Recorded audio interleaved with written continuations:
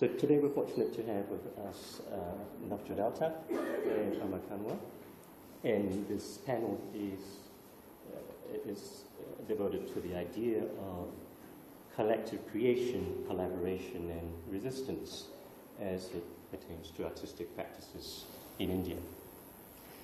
So I'm going to just jump straight into a series of questions I'm going to pose to both Amar and Navjot. So perhaps I'll start with you, Amar. Your work, Sovereign Forest, I understand is an ongoing project and concerns very much the struggles of local communities in Odisha. Could you say a bit more about your work and project and what the motivations were?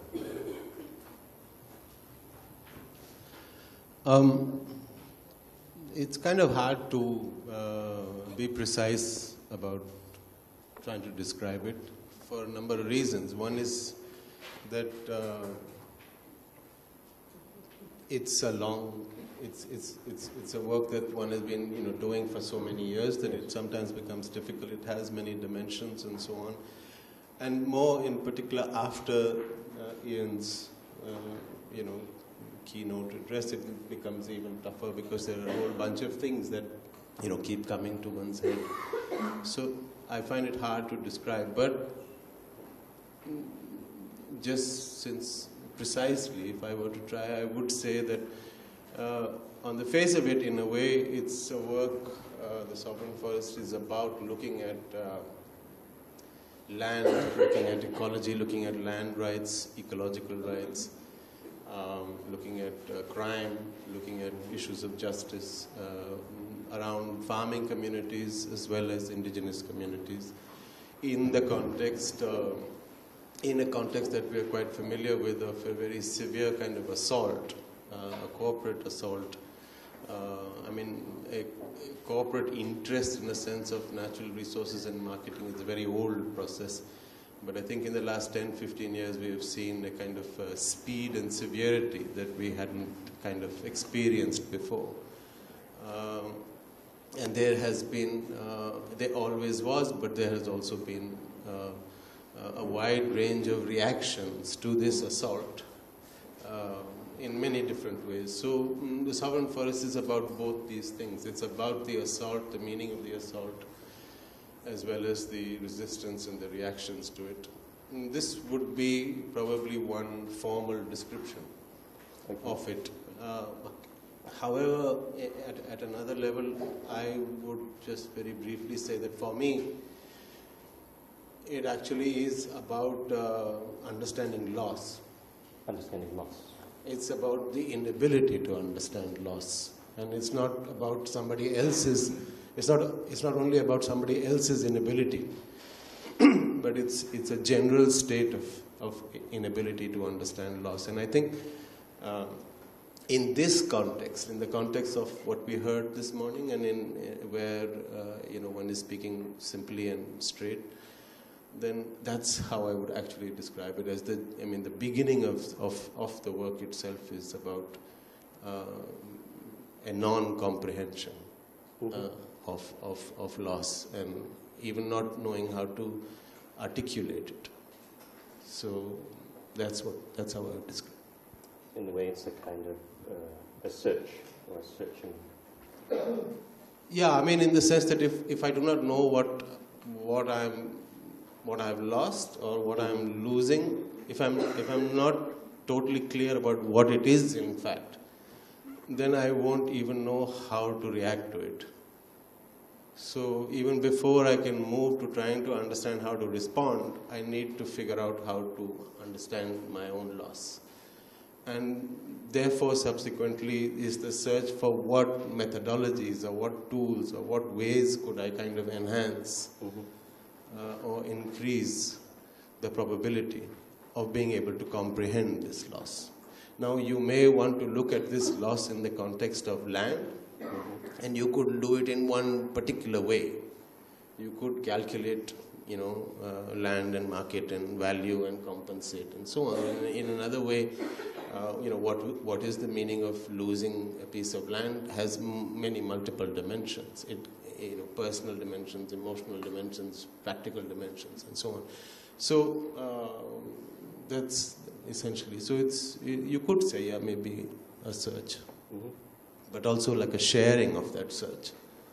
Yes, that idea of sharing is very interesting, and also the idea, I understand that in creating the work over several years, you've actually had to engage with a variety of different actors, a variety of, from farmers, villages, institutions, and so forth. And I wanted to pick up on that, since this notion of working or acting collectively within an embedded situation of struggle is something that the schizoanalytic framework takes very seriously. And I wonder if you could say something more about this collaboration, this process, and why it has been important. See, as far as, say, this specific work that you're referring to, there are several people that I've collaborated with, some more prominently, or more consistently as well, and several others maybe for shorter periods of time at different levels. So I'm not sure exactly how to answer you in terms of whether to discuss the the nature of specific collaborations with different kind, whether individuals or groups or communities or organizations, or whether to respond in a more kind of conceptual way. But I mean, if I were to just off the cuff respond, so that maybe we can get this conversation going and then come back. I mean, to make a film, we are beginning with collaboration. I mean, there's just no way that I could proceed without a collaboration with a cinematographer and with an editor to start off with, or even with somebody to research and to think things through. So for me, most of my work, not just the Sovereign Forest, but almost all my work has, I mean, central to it all has been, at least for me, a sense of inadequacy. So, and I'm not saying this in any sense, but just in the sense of being aware of it. And the moment, in a way, that you're aware of this inadequacy, you have to fulfill it. You have to fill it up. You have to compensate. You have to add. You have to kind of reduce the sense of inadequacy in some way. And that is essential. In the moment you do that, you are collaborating all the time. So sometimes they become longer collaborations, but I think there's just no way to function, at least for me, without collaborating. Is that perhaps related to the idea that the struggle that is being confronted is fundamentally a collective struggle, as opposed to an individual problem? I mean, because you talk about loss, the loss of land in particular. No doubt it is a collective struggle.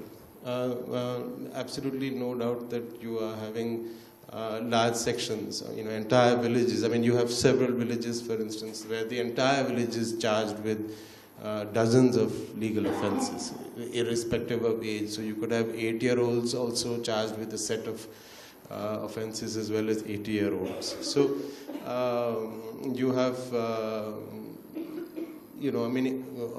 almost 15 years ago, you would have a hamlet actually suddenly getting to know that the hill range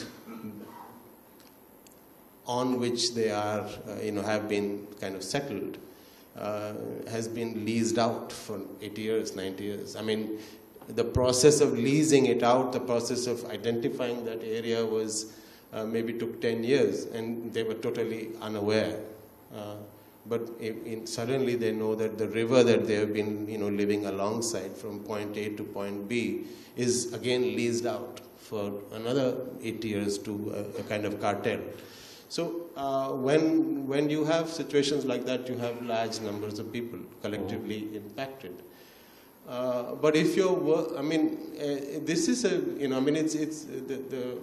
this issue is too complicated to speak briefly, I would say, simply. Because if you're working even with organizations or campaigns or communities or collective resistances, and even if you're working over a long period of time, you find that actually, even though these are collective processes and collective resistances, there are too many complexities working internally at an individual level, at individual personalities, strengths, capabilities, weaknesses, confusions, egos, and so on. And these are also actually almost as important as the collective struggle. They impact the collective struggle in many ways. So it's quite a complex territory. You know, it would be simplistic to say simply that this is a collective struggle, therefore one works collectively.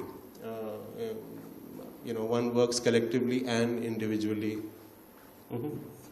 at the same time. One of the things you just mentioned was that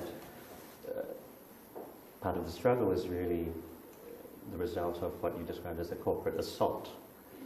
And here I think it touches on some of the themes that Ian mentioned, specifically capitalism. To what extent do you think what Ian described as kind of a globalized capitalism, to what extent do you think that the communities that you're working in are confronting that problem? And to use the McLuhan idea, would you say that collectively there's a kind of a spell under which these communities are operating? A spell of? Well, or a spell by? Well, let's put it in the way of a spell that's a capitalist spell, if you like, an ideology.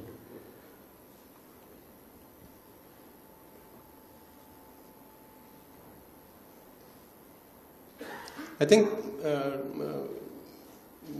maybe, say, especially, you know, post, a kind of a sense of such a spell operating has been quite enhanced, at least in India, a sense of this spell in the last 6 months, because we have seen a kind of coming together of you know, a religious right and a corporate manufacturing, a kind of a image manufacturing machine in quite an incredible, near-perfect way.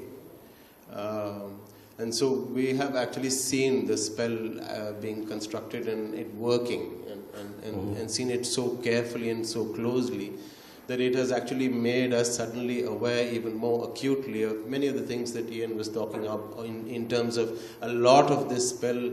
At least I think that the spell in the last, say, 1 or 2 years is quite strongly based on the behavioral patterns of specific population segments. What are they eating? What are they liking? Where are they going? What are their what are their choices? And it's actually very, very carefully calibrated on this data, which has been inputted into political campaigns, into political parties, into conceiving even of the, you know, phrases of messages and so on. So yes, there definitely is a spell, but and maybe increasingly so. But we are all pretty familiar in a kind of a larger sense of the marketing of hope, you know. Yes. And so but because it's such a kind of diverse country, and two, because also the you know, the severity of this assault is so ghastly that it's not that easy for this spell to persist all the time. So in many areas, I mean, for instance, you would wonder that if we speak about, say, Gujarat, for instance, and say that there was a spell that was constructed. The spell did sell and continues to be sold. There are always newer and newer people who are buying into that spell. But if you were to look at you know, your top 10 most polluted sites in the world, If you just take that list, Gujarat falls into it. If you look at the Golden Corridor, the industrial corridor between, Baroda and Vapi, and so on, it's unbelievably ghastly. You can take out water, it's black, people have chemicals getting into there. They're like mountains of chemicals. And it still brings me back to the question that, he had said that, we care, we know, and even when we know, we do not care. So, for me, my question really is not really the spell, but about why. If one has the information, then, why does that not really, why can't we proceed beyond that? But coming back to the spell, I would simply say that the people in Vapi, I don't think in that Golden Corridor they are under any spell. So this is quite as far as we are concerned, it's a new phenomenon, at the spell working at such a high level. Right. But it's also a matter of life and death in many, many ways, because if you're losing your land, it's the spell doesn't work. That's what I was interested in, because I was interested in whether there were perhaps exceptions to the framework that Ian presented this morning. And it seems that you were suggesting that perhaps there are. No, there definitely are, because you will find quite clearly, you can go to many parts of the country and you will find, if there are people who are spellbound, there are also many people who are comparing. They're analyzing, they're comparing the previous spell and the previous spell and the new spell, and seeing what changed, what has happened. They are critically comparing and critically analyzing. So in that sense, it's not that it's being bought as well. I know, for instance, if I'm, even if you're working in Orissa, one of the reasons that kind of attracted me many years back was the fact that they were, again, I liked one of the things you said, which was that, we're not interested in your problems and we're not interested in your solutions. Mm-hmm. And the 1997, 1998, when I first went there, this was the first thing that I heard from indigenous groups, from just right. Ordinary people, that we don't even want to discuss the problem. We're not coming on the table as well. We don't want to come on the table. So to discuss it. In fact, if we're willing to come onto the table, then we'd like to come onto the table to a problem that you created in 1950. Let's discuss the 1952 problem. Just now we are not discussing today's issue. In that sense, there is also a very strong critical understanding of what is happening as well. Within the community? I think so, yeah. Constantly.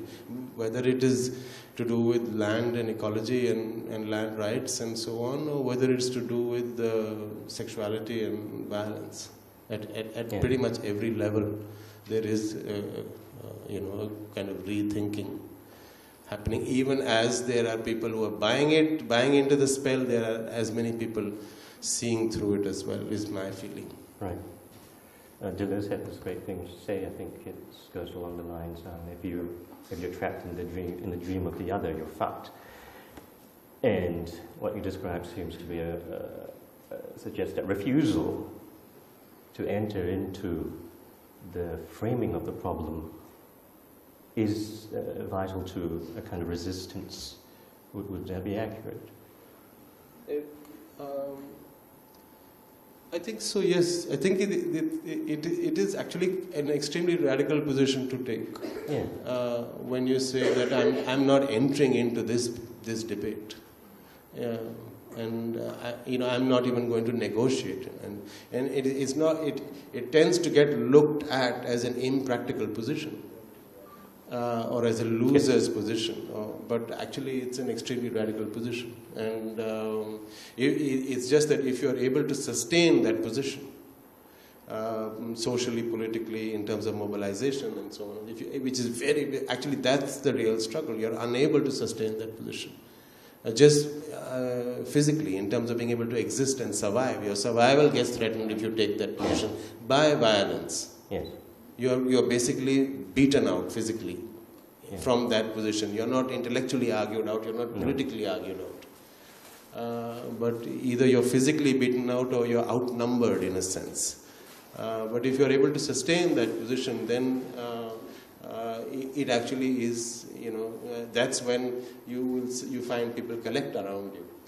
That position collects people and more strength. But I would say that as far as that is concerned, it is a pretty grim situation.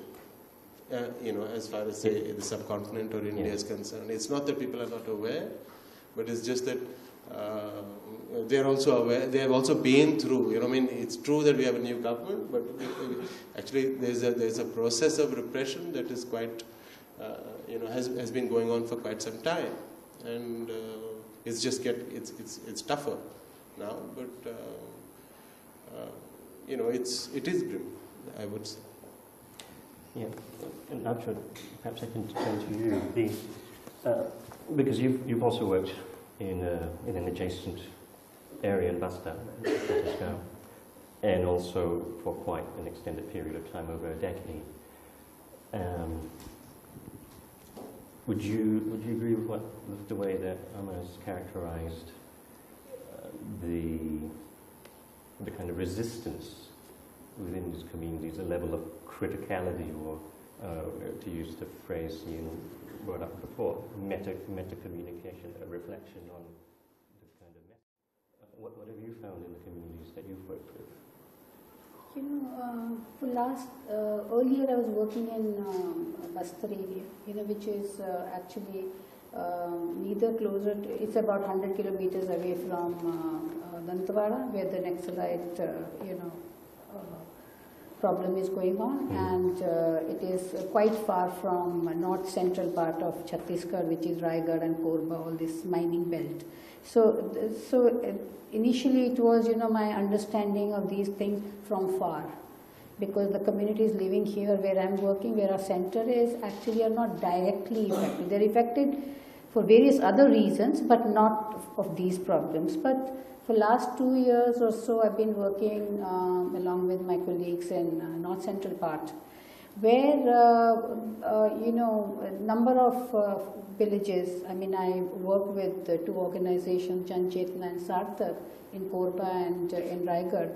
Here there are about 20 villages who don't want to give away their land for mining, and their homes are not 10 feet away from where the mining is now slowly moving towards, because it's all a coal belt. And so they are resisting, and they're fighting, and they are paying the price for it, because number of, like he said, that the cases are registered against them for not accepting below poverty line ration card, or not accepting rice for 1 kilo, rice that they're giving to the poor people. But they're not poor. They say we are not poor. We have 20 acres, somebody has 6 acres, somebody has 10 acres. So these are the, but they're continuing to protest. But it is very, very difficult to, imagine what is going to happen, because people, non-Adivasis who are supporting them, who don't have actually land, so one can't say that it's their vested interest, because they're saving their own land, so they're fighting with.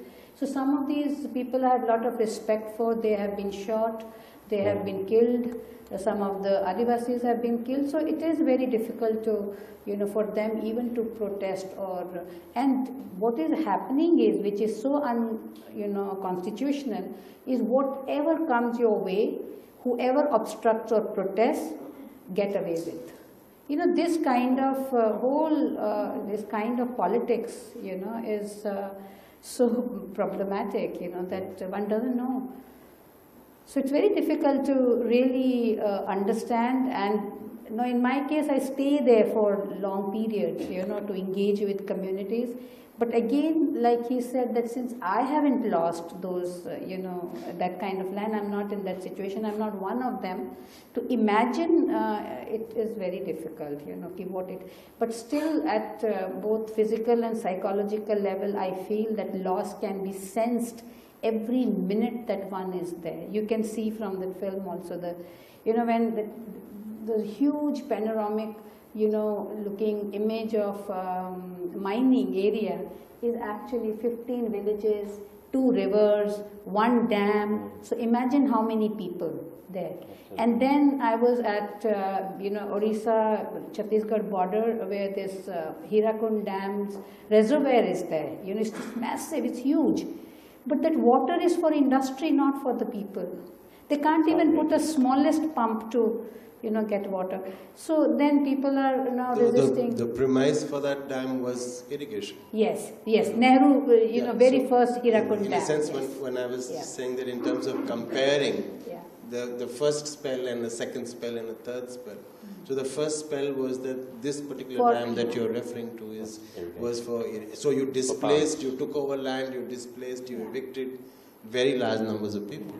And now you're doing those a second very round. People cannot use that water. It's diverted to, now it is supporting the industry for coal washeries and all that. So in such a situation, when you go there and then, that village people, because I'm an artist, so they put up that play called, Lal Pani. I don't know, I had goose pimples. I mean, it's very difficult to imagine.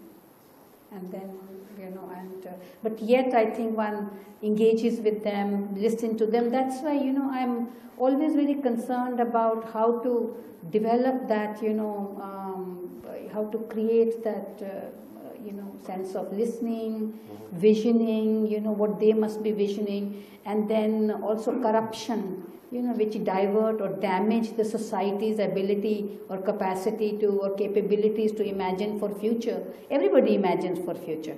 Like this morning we're talking about the ads and all that. Every day we see new telephone, the mobile or whatever, so everybody is looking at, even if it's an ad for a cycle or a motorcycle or a car, you're thinking of think big, then you see this, where they had big things, where people have land which they have cultivated for years and years and years, and because the relationship with land also is very different, than. So I think it is, people are, but I'm very, the situation is very grim, but you get a kind of, I won't say hope, but you get a little inspired by looking at people in their own environment, protesting despite all the problems. Despite quite what would seem insurmountable in many ways. You mentioned that the relationship to the land is very different. I wonder if you could say a bit more, because I'm aware that the conceptual frameworks underpinning the understanding of how one relates to the land is very different from, say, a capitalist understanding of land. Could you say more about what you've learned? See, in last 15-20 years, one thing I've understood is that, when even as children we used to hear that land is like mother planet, and they still believe in it, and they still believe in their relationship with cosmic cycle, and all their rituals and festivals have some connection with that, and even their performances, have that sense of where they still, through performances which are so conceptual, so which is, they're not talking about, because I don't understand the language, it's in Gondi. I feel that, and they are paying tribute to the main deity, Lingopen, who signifies the entire earth. But more than that, I would say that what I've understood in so many years, or I can say maybe partially, that they feel that the natural world offers insight into ourselves, which we have forgotten. That what is that insight into ourselves, And now that and then that is interconnectedness and interdependence in nature.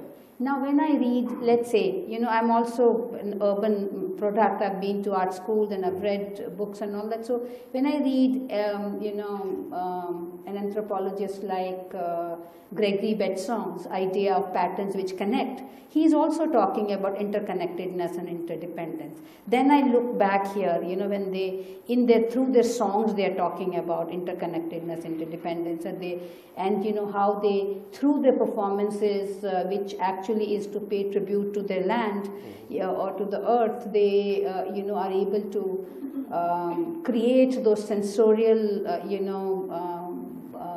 experiences which goes beyond, human terrain.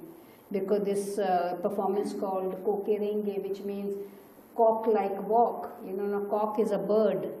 So they the way they do it, it's so it's not like they actually become like birds. They are not, but they are remembering a bird also in there. So those kind of things inspire me a lot, and I think that's where their faith in that natural world offers that Yeah. No, I understand that and also one more thing, then they like now the way natural resources are being appropriated for to generate profit for very short-term sites. They see land as not something which to be sold or bought, but they see the generation. They say something like 20 acres of land can can feed generations after generations. They don't see that if I get 50 lakhs from this or 1 crore from this, they say that our next generations are not going to be sort of benefited from that. They see that a very short-sighted policy, way to deal with land as property. So in a way that suggests a different alternative to the one that we're confronting. But of course, as Amar mentioned, the problem is how you can sustain this position in a way, given all the complexities and dangers that these communities are surrounded by. Like Amar, I understand also that much of your work is based on collaboration. I was very interested to find out more about how this idea of art as a collaborative rather than an individual pursuit, how does that figure within the Adivasi communities? Do they have a conception of art or artistic creation that differs, for example, from the one that we've inherited, which is one that's very much based on a very individual kind of pursuit? They don't look at art as segregated from their social, psychic, or system. So art is an activity which is sort of part of their lives. But to say that people always work collectively or together, collaboratively, to produce anything is not a right notion. Because within that, a lot of people, make art independently, but what was happening earlier, and still happening sometimes, the consumption of their art used to be within their own communities. But since the government now, say after the independence, they started recognizing their contribution, under this whole thing of craft, and then people were given, sort of rewarded as master craftsmen or something like that. So then, people started understanding the value of that particular person creating, even if the consumption was within the community or within the local market or say adjoining villages. Also, the exchange of money was very different than how it is in the contemporary art scene. So now say an artist like Jaydev Baghel, whose father was facilitated, for his contribution to that, he was a very good artist. So, Jaydev from very young age understood this, that it is important for him to exchange with the urban this. So he started bringing his art to the city spaces, galleries or other, places from very young age. And now he's internationally known, where his works are in museums and galleries and all. And that pattern followed. A lot of younger people and other artists also followed that pattern. So, so people are making art individually also, but all other activities are quite collective. Even when they're making their homes, they don't have work, especially if it's mud structures. When it is cement and brick and all that, then they hire masons and all that. But if it is in the interiors, if you go, people make their own homes. They are the, architects of their own, the structures that they're making. So there is a kind of, collective, which they call sahyog, where the neighbors will help you to, in your, the time that you need them, and you will help them. And then the payment is not in form of money, but you feed the village or you feed them or something like that. So there you can. So, but as far as art is concerned, I think artists are in, it's a wrong notion that they're always, sometimes, to meet commission works that they take up to support themselves, people work in groups.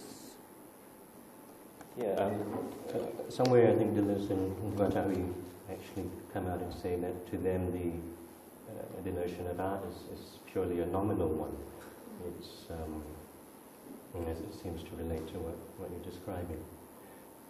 I'm just wondering if there are any questions from any of you. Anyone would like to? Yes? Can we have a mic?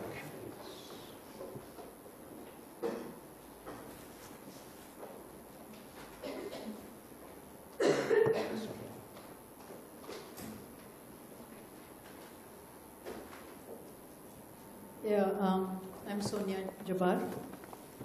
Question is actually to Amar and to Navjot. Take off from what Ian had said about that even when we know something is bad, we can't seem to change it. And what does that mean in terms of art practice? With artists like you who are obviously motivated by some kind of activism. Could you tell me what you mean by what do you mean? What does it mean? No. For myself, the reason I created what I created, whether in terms of this video granted under fears, it came out of years of activism, right? And it was a manifestation. It wasn't like I was going out looking for, right? So the idea was to communicate a distress in Kashmir. How do you communicate that distress with a larger public? Even when Shiva and I collaborated with When the Gun is Raised, when we first started working on it, you remember we said we wanted to take it out to a broader audience, to tell them what is going on in Kashmir.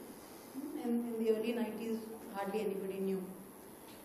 And the idea was that once people know, obviously, there's going to be some remedial measure, but nothing happens. So, within that context, how do you, me, Shiva, other people, how do we continue to, why do we make art? Why do we bother?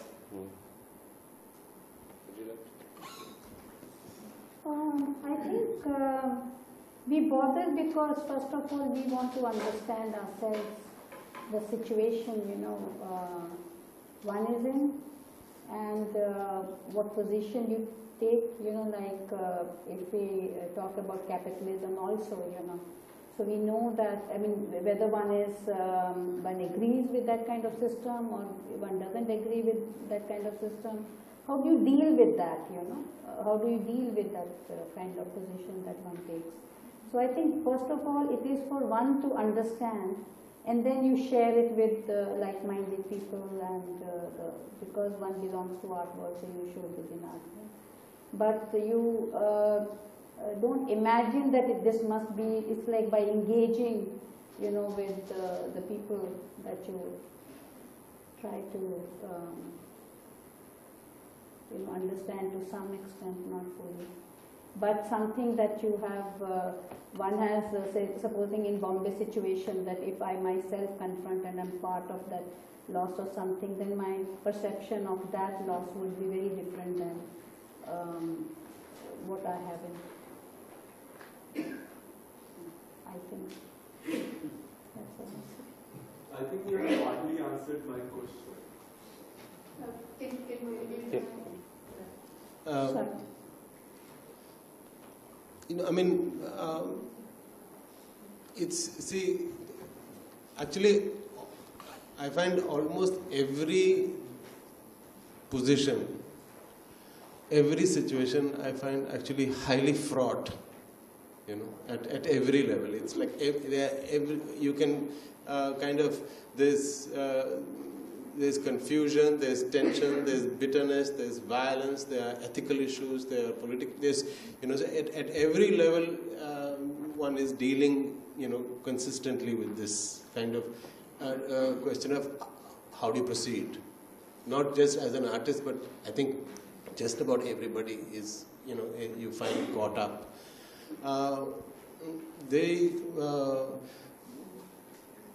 There's such a wide range of illustrations of what you could call self-destruction generally.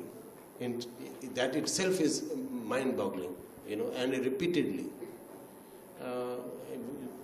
And clear to see illustrations, whether it is massacring people or massacring rivers or you know, doing what he was saying with, you know, technology and information. So you know, how do you respond to this whole thing? I mean, that's so. How do you keep going? I mean, how would I respond to your question? I would say that, you know, almost with every work over the last 10, 15 years, every work is another attempt to deal with the inadequacy of the previous work in being able to respond to this question. So, at the end of the previous work that I would make, I would come up with a set of critical conclusions about the meaning of my work. And based on those critical conclusions, I would come up with a set of hypotheses or propositions to kind of push it further and come up with a second work, which again has serious lacunae. And I think that is the way. So, I mean, as far as this, that's why I said it was, for me, it is about loss and about comprehending loss, because that's exactly what I would say to, you know, that surely, I mean, I mean, like if a crime continues to occur, and then, you know, is there no evidence for it? Or, you know, there is evidence but we don't see it, or we don't see the crime, or we don't have the evidence, but it seems that there's enough evidence for the crime. The crime is also visible, the evidence is also visible, then is it a question of our inability to actually see both of them? So, you know, in this kind of conundrum, what do you need to do? What language, what vocabulary, what synchronicity, what multiplicity, what methodology would at least temporarily put you in a position, anybody, myself or you, temporarily, I'm not even saying permanently, but temporarily put you into a position to be able to see the meaning of this loss. And if that is possible even temporarily, then everybody moves a step forward in some senses. And I think that is the only way to respond, at least for me. I was also going to respond more or less, or try, but I think it's exactly what you just said, but in other words. I was thinking about the macro-political activation and the micro-political, and so the macro is concerned with the visible things and how you get to an objective. So you go there, you show the world what's happening there, and you expect a reaction. And maybe what you're doing, the way you're doing, it's creating some cracks under, and this will take other times, which is the micro-political thing. I think art can go deeper in this kind of construction and reconstruction of subjectivations and of desire. I don't know if I'm being clear, but what he just said, for me, it's exactly like it's a temporary state of making your work will, if, for instance, if you work, he goes there again and again and work with this inability to deal with loss. It's a way of elaborating something that anyone in contact with the work will, yeah, I don't know. I feel it's touching in other places that we cannot see immediately, like the media, for instance. If you were a journalist, you show it, go. It works in other levels, but it's as important or even more than the macro-political levels. I don't know. I mean, just to add, I mean, it's especially in the context of the question that you asked in terms of collaborations and in the context of the inability to work, in a sense, or the meaninglessness of working in that. I would actually say, and in the context of resistance and politics and communities, I think I could suggest, maybe say that perhaps there is, some meaning in this meaninglessness that we are in. In this context of making and sharing failure, work that fails as well.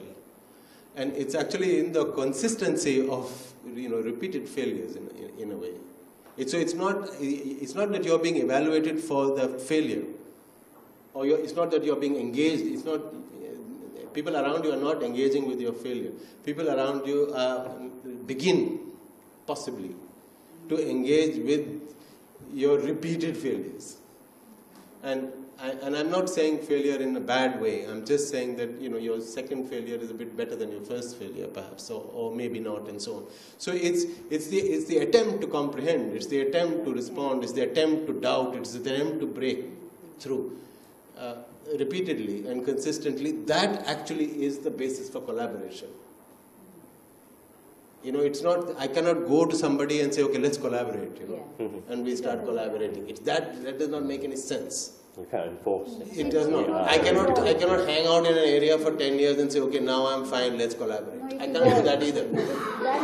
I have to be, I will be critically evaluated. Everything, intention, purpose, reason, everything. When I'm, when it's peacetime, how are you in peacetime? How are you in wartime? How are you in crisis? How are you not? Everything is evaluated. And it's on the basis of that you possibly may have some kind of collaborations at some level. And they evolve, it's not that you go to collaborate. Can I ask a question? Okay. Sure. I'm really wondering if it is really possible to collaborate. And we have been dwelling on the idea of collaboration even in the talk earlier. But given the keynote where he was mentioning that we are within a system where do we really have a choice? So I'm coming back to the notion of choice. Whether we have that choice when we use the word collaboration, are we really collaborating? And the way I would put it in is that I've often heard this word in let's say, the filmmaking industry. It is claimed that a film is a collaboration of individuals, and the industry, the Bollywood, keeps claiming it repeatedly, but we know it's all about a whole industrialized system where it is all about capital. It's about creating notions of heroes or people who are constantly made into heroes, not only the heroes on screen, but the ones behind, the directors, the sound people, or the songwriters or creators, whoever becomes a hero or a marketable product. So in this sense, is it, and at the end of the day, we stamp it in the name of one person, or a few people. So where is this idea of collaboration really coming from, and how real is it that we think that we are collaborating.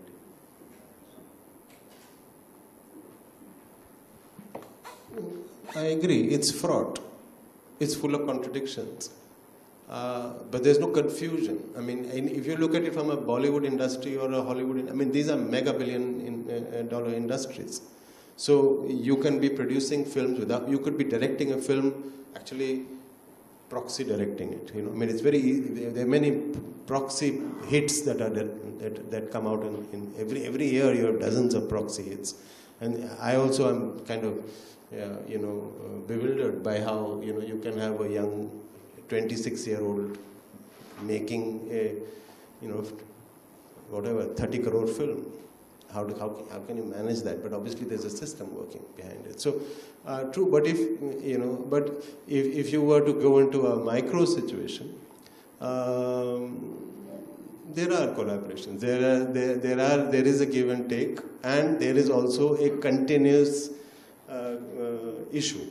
Who is giving how much, who is taking how much, who is taking credit, who is the author, who is this a collective authorship, is there money, money or income, all these things are always up in the air and continuously need to be kind of critically evaluated. No answer really is correct. And at some level, yes, it is about fairness, it's about equality, it's about sharing, and it's about respect. So how do these players, so-called collaborators, how do they deal with their own inequalities or their own unfairnesses, if that may be so?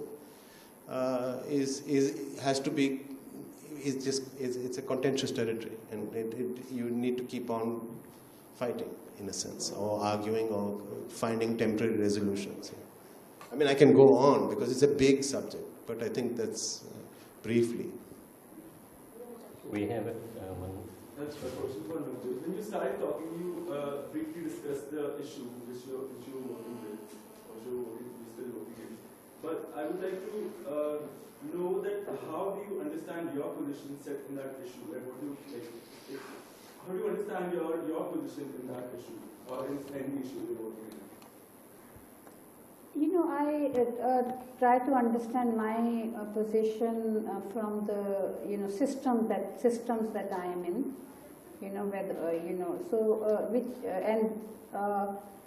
Because there are so many, it's not so simple, to just take up a position and say that you agree with this or you do not agree with this.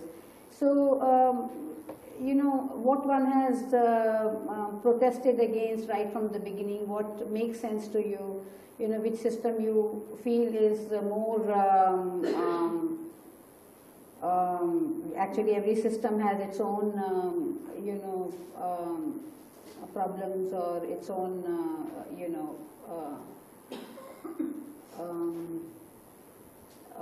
plus points.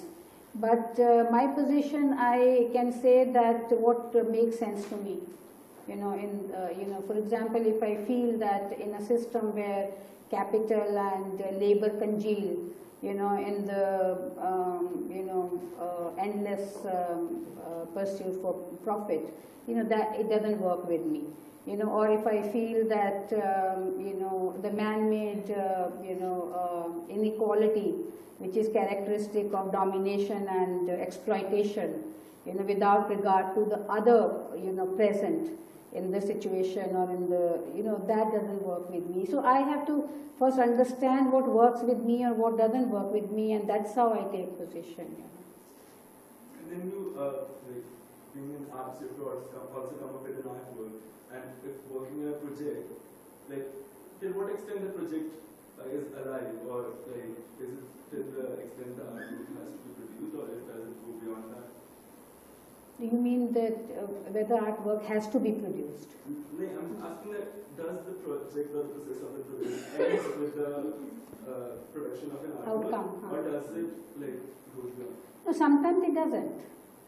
Sometimes, there's no, the outcome is this outcome is always there. Even when you are interacting with people, there's some outcome. The outcome may be, what they have understood, and what I have understood. What, they think is, they have sort of enjoyed, or I have enjoyed, or not enjoyed, or where we have, disturbed one another. It's possible because any collaboration is not free of difficulties. So, and one doesn't go to interact with people with the idea that you are collaborating. You see, collaboration also is like, it's not that easy. Collaboration evolve. I mean, in my case, I believe in that, wherever it has evolved, from my long-term or short-term interaction with people or engagement, where I've engagement. If it has evolved, it's okay. If it hasn't evolved, it's all right. Also, one still has gained or lost, but one is not there to, get some benefits or to lose. It is to understand if one has put oneself in that, on the grounds which are unfamiliar to you, which I love doing, and I always like these aesthetic paradigms, in which to reinvent, So what I know is not enough for me. I always am interested in what I don't know. So, so what I don't know, to get into those situations, you sort of, try to find out where you stand and what your position is. And it's not necessary that there's an outcome, in the form of an object or whatever. I mean, the outcomes might well be more invisible or yes. silent in the line of what Anna was talking about in Yes. terms of the micro. Yes. With the process, the process is so important that the process, it cannot be seen as an object as such. Yeah, two more questions. You've already spoken. You've already spoken about it, but I was just going to ask you to explain what you mean by next slide problem, because for me, the fight for Jan Jungle Zameen is not a problem. So Is not a problem? no, I mean it is not a problem for the fight for Jan Jungle Zameen. No, I don't think she's treating the Naxalites as a problem thing. But She she used the word. So just because it's just common parlance, not taking a position that this thing is a problem. yeah, but the language also flows, right? It is. So I mean, using that as a problem word, I mean, I don't know, I'm overly connected to that, but if we could just not use that, maybe. I mean, I'm not preaching, but it is a problem. I mean, resistance is a problem, then why is it a problem? Just a comment. See, like I said earlier, that this man-made asymmetry, which is created asymmetry, which is, characteristic of domination, exploitation. So when you say that it is a problem, when somebody else takes away that from you, somebody doesn't even recognize that the other is there without regard to somebody else's existence. So when that is the position somebody takes to dominate, or to exploit, whatever, whether it is the people, resources, whatever, affects the people who have existed there for centuries, then there is resistance. Just one more question. Like my question is to whoever wants to answer. Like while we are discussing the very few options left for individuals to dissent against capitalism, I just wanted to know that whether, no matter what the person is doing, whether art or studies or job, whatever it is, I'm not getting into that, whether choosing to do things slowly can be one form of dissent. Like I'm saying, I always keep thinking about this question, so I just wanted to hear your thoughts. Like choosing to do things slowly and not expecting immediate results, because capitalism is always like, okay, so you can do this faster and then you can get onto something else, because that's what is always built into your brains, and we are always pushed like, get this done with and then you get on to better things. So just trying to resist that mindset always, is it also a form of dissent, possible form of dissent? I would like wholeheartedly agree. I mean, for me, slowness is also a very radical position. It's become to take. So I think in fact, if one works, thinks a bit more, and I mean, maybe not here, but if we think more about, speed, then it's not just, I mean, there are many things that are, many things that are moving, no? So in all the things that are moving, if we start looking at the question of speed, then immediately we're looking at the question of time, because you're looking at time and speed at the same time. So it could either be in thinking, in moving, in looking. There are so many things that one is doing, and speed is critical in it. So I think it's a key to the whole politics of doubt.